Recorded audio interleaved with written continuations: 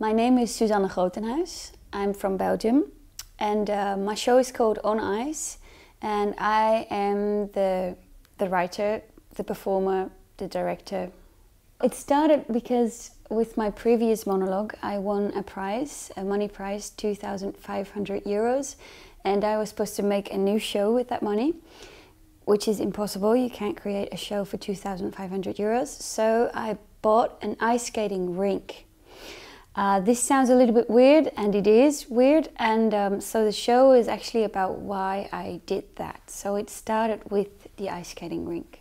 It's a story like a puzzle. It has all these different pieces, and at the end of the show it all comes together and you can finally see what it's about.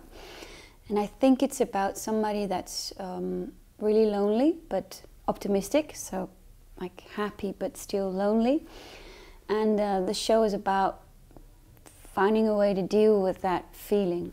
I went to the desert of Australia for a hiking holiday and I kind of underestimated it. I thought it was going to be really fun, but I ended up being completely alone by myself and it was terrifying.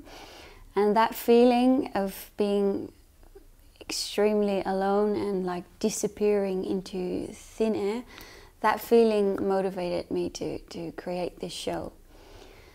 So it's quite the opposite, the desert and an ice skating rink, but somehow it all links together. I hope for the audience, I hope that they will be like, what is this, what is this, what is this? And then at the end be like, oh, I get it. So I would like them to have that experience because I like those kinds of experiences. So my show is called On Ice and you can actually come and skate. I'm not kidding.